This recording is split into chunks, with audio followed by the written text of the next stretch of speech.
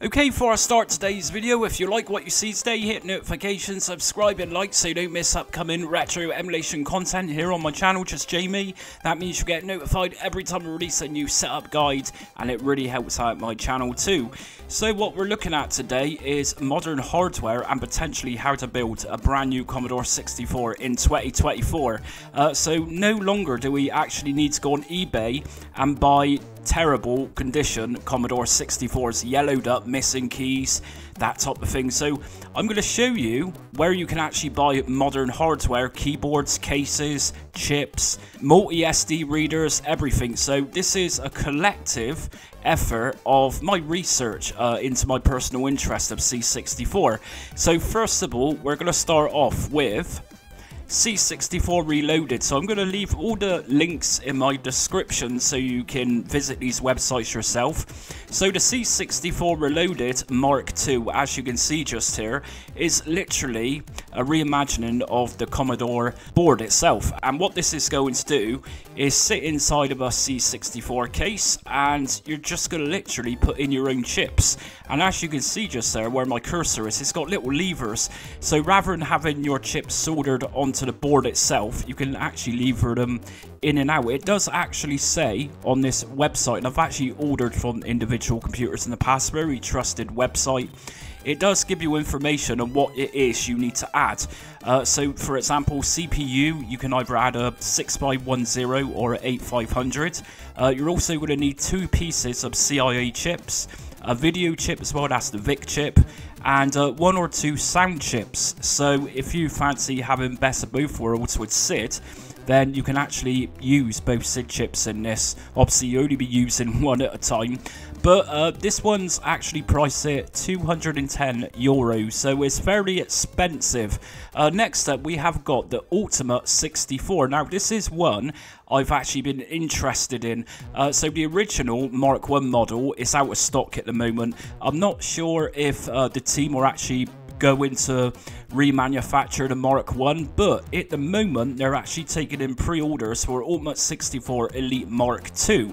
Now I've done my own research for this out of my own interest because I really wanted one of these, and this one is so cool. It's actually got built-in Wi-Fi by the seams of it.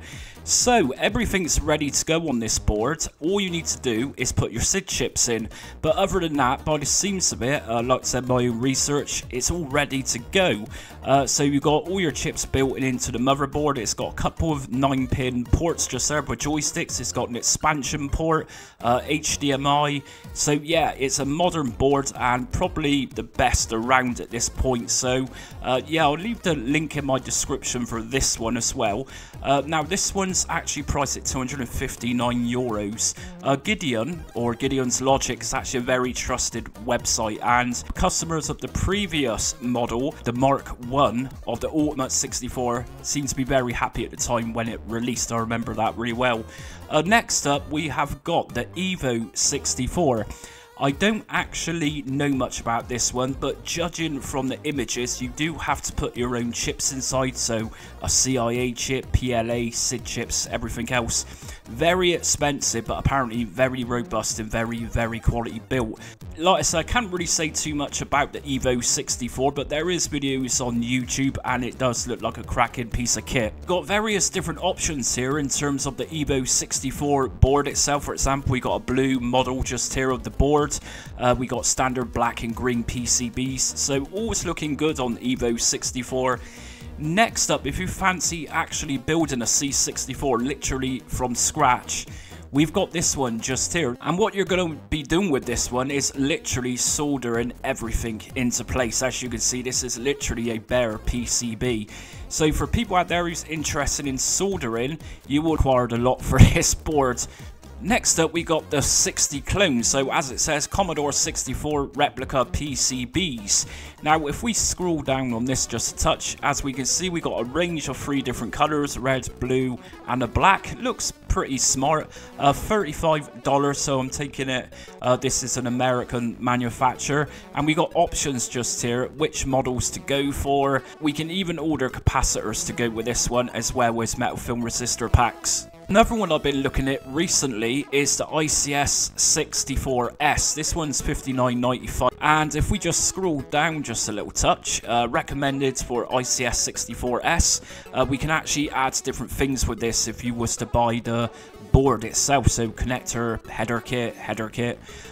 You can actually take a look around on this website bit more closer up. So it looks a very nice board, but again, just like the previous couple of options there is out there for building your own C64, you will need to solder everything onto this board itself. So next up, we've got ourselves a motherboard potentially. So how about a case? So the first website I'm going to show you is plexilaser.d. As you can see just here, this website actually manufactures or produces various different transparent cases. One of the cases they do is the C64 as well as the Ultimate U64. Now let me tell you the differences between these two. If we go back to the Ultimate 64 website, just a minute ago, I was just explaining the differences between these two motherboards just here. So we got two of these models. We got the Mark 1 and the Mark 2. Now, unfortunately for myself, I do prefer the smaller version of this. But the smaller version, the Ultimate U64 case, only fits the Mark 1, and like I was saying just a minute ago, I'm not actually sure if the Mark 1 model of the Ultimate 64 Elite is actually going to be remanufactured again. So what we're left with then, if you can't get hold of one of those, is a C64 case. If we just go on to this one, as we can see, this is a really nice transparent case, and what this is going to accept is a range of different motherboards. Now on Commodore 64 motherboards, there's a little code. If we just scroll down on the website, it's going to say this case is precisely designed and tested for these C64 boards. So ASSY, and it'll give you a few different codes. And it also says it's going to fit the Ultimate 64 and the Ultimate 64 Elite. So on Commodore 64 motherboards, around roughly the center of the motherboard, in the bottom center, there's actually a code, and if you happen to have one of these models of motherboards, then it's going to fit this case just here. And as we can see just here, we can actually get this manufactured in smoke grey tinted for an extra 16 euros, and I'm not a big fan of that colour. This is actually what I'm planning on buying eventually, maybe when my birthday comes around. Now we've also got ventilation slots. If we put text ventilation slots, as you can see just here, we've got some text. So if you want to buy this one for 75 euros with the ventilation slot text, you can type up to around 15 letters, I think, and yeah, that's going to look pretty cool. Add some LED lights underneath it, and that's going to look pretty smart. Now, a lot of you is probably aware, but several years ago, the original factory molds for the Commodore 64C cases was found, and there was a Kickstarter campaign. I actually bought a transparent case at that time. Now, over time, different people received ownership of this, and this is one website who's actually selling these. So if we scroll down, we've actually got different colours of the 64C board. We've got the transparent, we got the bread bin grey colour, we got a black colour, and they've even got an SX64 colour just here, which is this one just here. So the SS64, if you're not aware, apparently that was the world's first ever Commodore 64 portable computer. I actually owned one of those, and my son loved playing on that. Okay, and finally we have got the BMC64. So if you're unfamiliar with BMC64, this is bare metal Commodore 64. This is software, and as it says just here, this is optimized for Raspberry Pi 3. It also works with Raspberry Pi 2 in 0 models. So obviously if you've got a Raspberry Pi 3, it's going to work better. I've briefly looked into this, and I do believe it also supports Raspberry Pi 3B models too. This is actually Vice Emulator by the seams of it. I've never used one of these. It's not going to work with Raspberry Pi 4 or 5 or Model 400 if you happen to have one. I have looked into this. Apparently this boots up within seconds, a few seconds I think. If you don't fancy doing that yourself, you can actually nip over to eBay, and there's sellers on eBay which actually sells these setups. Now you're going to see lots of serial cables just here. What this is how to connect a Raspberry Pi to use BMC64 inside of a real Commodore 64 case. Now personally, I don't like the idea of ripping a Commodore 64 case apart, so I'm quite against that, but if that's your thing, then that's an option to have. So just here we can see BMC64 C64 board. What this is going to do at top just here is just allow you to connect the Raspberry Pi and everything else inside of a Commodore 64 case. We've also got one just here with a little cute keyboard on it. So that's another option, and that's a very quick way to Commodore 64 game in 2024. Briefly, if you can afford one of these, this is the Mega 65. So obviously this is based on the Commodore 65, which was supposed to come after the Commodore 64, but Commodore went bankrupt. And at the time of manufacturing, or even thinking about producing another 8-bit computer, we was well into the 16-bit, if not 32-bit era. So that idea by Commodore was scrapped, but we did get a few prototypes, and the Mega 65 is based on those prototypes. So it's a very cool looking system. As we can see, we got HDMI, we got VGA, we got Ethernet, and other different ports on there. These are extremely expensive if you can actually get hold of one. If you do happen to look on eBay for one, I've seen them in the past selling for around $1,500 to $2,000. Okay, so far we've looked at new motherboards, and we've also taken a look at a few different cases, or a couple of cases. So what we're going to do next is look at some more fun stuff. What we're going to do is head over to the Future Was 8-Bit website. Just here we can find a multi-purpose cartridge. The first one they've got for sale is a SD2 IEC. What this does is connects into the back of your Commodore 64 dataset or cassette port, as well as the serial port. You then load up software and firmware and games onto an SD card, and you pop it inside of the device, and you pretty much type in commands on your C64 and you can list your games and applications, and they're very smart. Now personally, I owned a SD2 IEC many years ago and I wasn't too impressed, but times have changed and things have come on a long way. This particular one comes with a 1541 case, so it looks a lot like the first Mark I model, I suppose, of the original Commodore floppy drive. Very cute, but not all of these come like this. You might find some SD2 IECs as a bare PCB. Okay, next up we got Turbo Chameleon version 2. The first thing you're going to notice is the very expensive price, €235. Yes, it's very expensive, but from personal experience with one of these, I actually had the version 1 model of this. I loved it. It's a lot of money, but if you're a big Commodore 64 geek, then you would love this.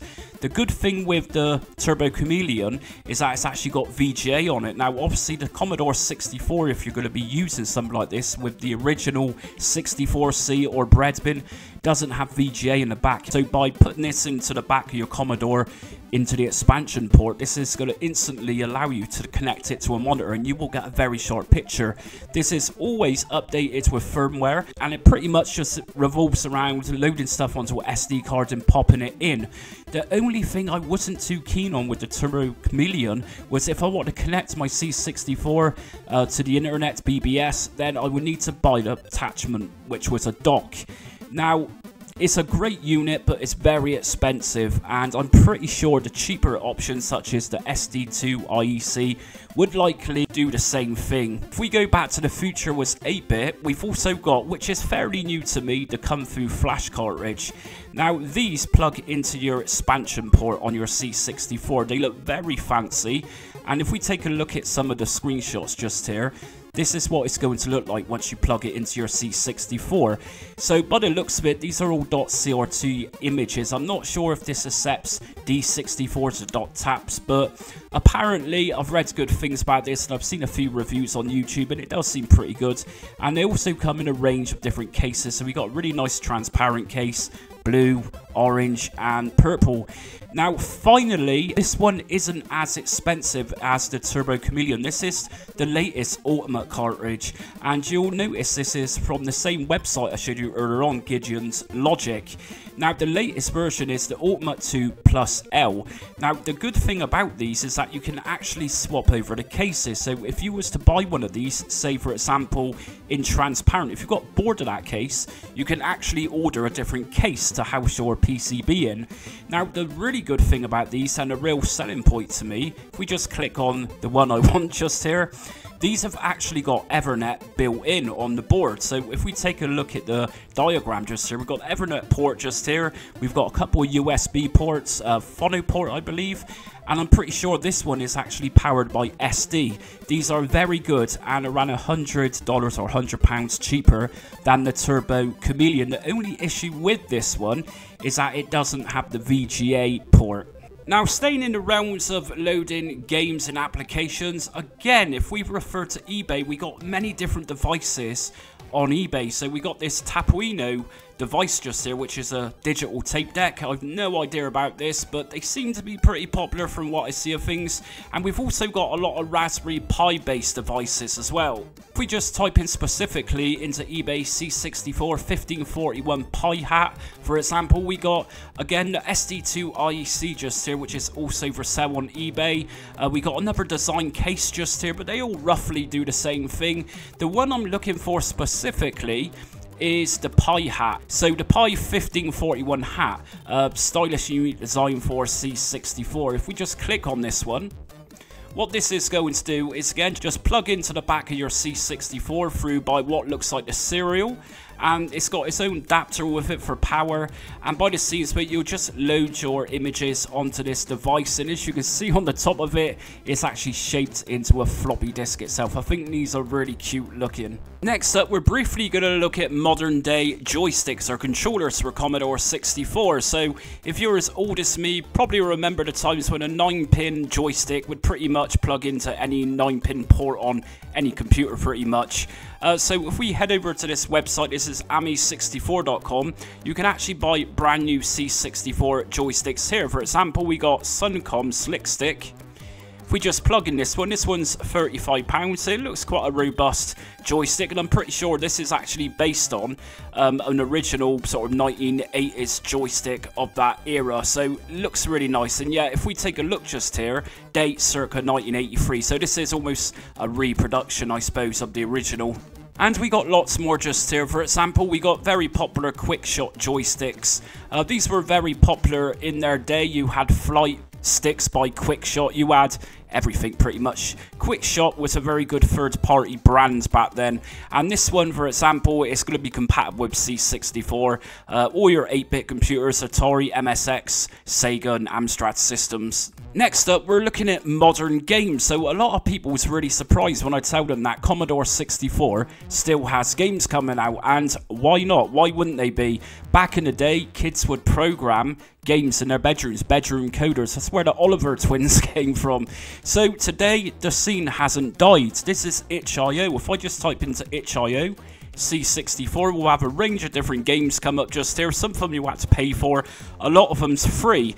Now, you can download your images from this website, or you can go directly to modern day Commodore 64 publishing websites, such as one of my personal favorite websites and publishers, Sidetronic. So Sidetronic actually started its binary zone in the very early 1990s. Recently, they've said goodbye to selling physical media, discs that is. They're still selling cassette tapes, but in all honesty, just like myself, when I was publishing games through my Flimsoft label, it was very hard to get hold of floppy disks. So fair play to Ken of Sidetronic for keeping that going for as long as he did. Everything you can see just here is modern Commodore 64 games, with the exception of B-52 here. B-52 was actually meant to be a Codemasters release in the early 90s, but it never happened. It was coming to the end of the era, and the C64 simply wasn't profitable anymore. A lot of these games from the Sidetronic website are actually available on itch.io, so you can buy these digitally like I do these days, or you can actually buy them physical. We've also got Protovision, which is a German publisher, and these have been around for a very long time now. They actually published one of my favorite shooters for use with the Super CPU, which was Metal Dust. If we go to Protovision games here, they sell some awesome games nowadays, such as a Pick West, which came out a couple of years ago. Curse 2 I really highly recommend. And again, just like Cytronic, we got a game here known as Outrage, and this one was supposed to be published years ago, I think in the late 80s, but it never happened. But anyways, it came out eventually, and Protovision released it alongside Cytronic. So just like Cytronic, you can either buy these digitally or you can buy them physically, so discs. I'm not sure actually if Protovision are still selling discs, but I know for a fact they sell cartridges. Now, finally, I'm going to end this off. A little while ago, I was in a local shop, WH Smith, and I came across a Commodore Amiga magazine, which is Amiga Addict, and I thought to myself, is there anything C64 related? Now, this is Reset 64. You can actually subscribe to Reset 64, and they can send you the magazine through the post, or you can actually purchase the magazine digitally. Now, it's very surprising that this one isn't in WH Smith like Amiga Addict. I think it would do really well. And we've also got an absolutely free Commodore 64 magazine. This is Commodore Free. If we go to the magazine section just here, you can actually download these magazines in PDF, text, HTML. If we just go on to one of the latest issues, 96.